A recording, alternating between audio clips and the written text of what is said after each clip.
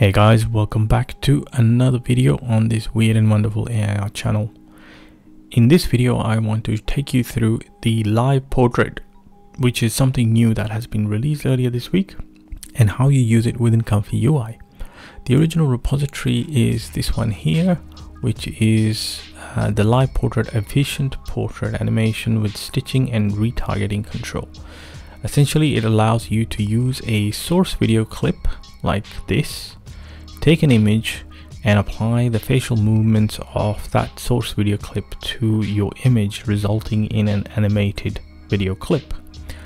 The original repository can be installed on its own if you want to run a standalone copy of that, and the instructions are here via this link, which I'll add it in the description of the video. But if you're using ComfyUI and you're comfortable there, which in my case I am going to install this ComfyUI node for LivePortrait by Kijai. So this guy has been around for a while and has released many ComfyUI nodes in the past, so I trust his work, and that's why I have installed this particular one. In the repository there is a workflow in the examples directory, so you can download that, which is what I'm using here. And the way this works, of course, when you import this workflow, if you see a bunch of red boxes, you need to go into your ComfyUI manager and go to install missing custom nodes, and you'll see those nodes will show up here. Click install, and then those nodes will be installed. The important thing to do after that is you make sure you restart ComfyUI itself, and also you hit refresh on your browser, so your browser reloads after ComfyUI has started. Here what we see is the default workflow. This is the model loader here, and by default it selects FP16. There is also FP32 available. Start with FP16. The LivePortrait process node will be set to CPU by default, so change that to CUDA if you have a NVIDIA or a powerful GPU that can handle that. In my case, yes, I do, so I will use CUDA instead. I'll leave all the settings as is, and I will load my source image that I want to animate here, the video clip that I want to use here, and let's just, for the purpose of this video demo, we'll choose this one here.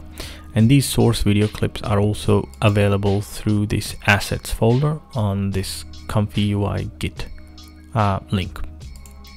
So once you've got those there, load them up and simply queue it up, and away we go. You'll see that work through and do its thing, and it's actually very quick. I am not going to speed this up. I am just going to talk through it because it doesn't take very long to animate and create the final resulting video. Now in my case, I added this additional node because I want to save the original produced output, not this concatenated one. Of course, this is good to show and compare the results of the source and the resulting output.